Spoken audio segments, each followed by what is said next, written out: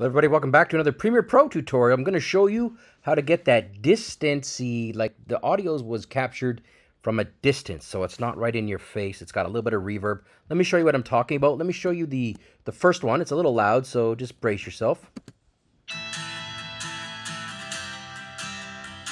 That's the original sound. Now let's look at the distance sound.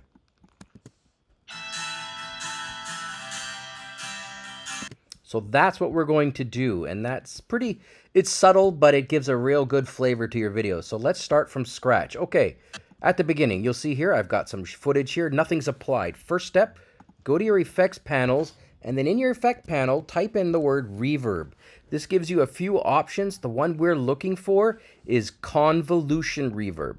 Drag and drop that onto your audio track. Once you do that, go to your effect controls panel, go to convolution reverb.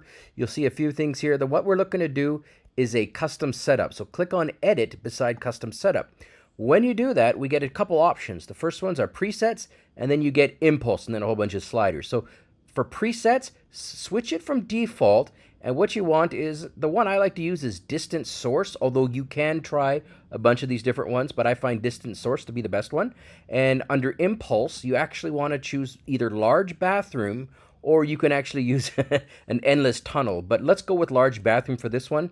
But again, I do suggest that you play with the parameters and try and get it to sound what you want it to sound like. But let's go with this for now, and I'm going to go with the default. And now I'm just going to click on this X, and now it's applied. Now listen to what we got.